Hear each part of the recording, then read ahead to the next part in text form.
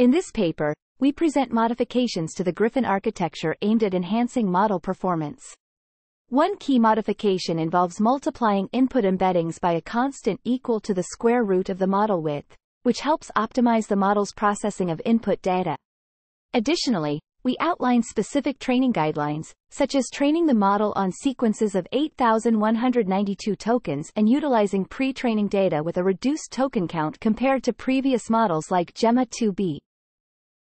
Furthermore, we introduce an instruction tuning approach similar to Gemma and implement a novel RLHF algorithm to fine-tune the model for generating responses with high reward. These strategies aim to enhance the model's ability to understand and respond to input instructions effectively. In terms of evaluation, we assess the model's performance across various domains using a combination of automated benchmarks and human evaluation, achieving notable win rates against existing models in specific dialogue format tasks and safety protocol testing.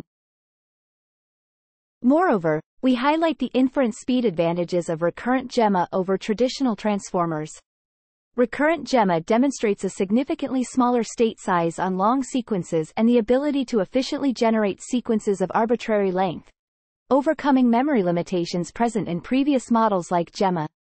Additionally, RecurrentGemma showcases higher throughput at all sequence lengths, with processing speeds comparable to Gemma for input prompts but significantly faster when sampling, achieving a throughput of 6K tokens per second. These advancements in architecture and training strategies contribute to the overall efficiency and effectiveness of the RecurrentGemma model.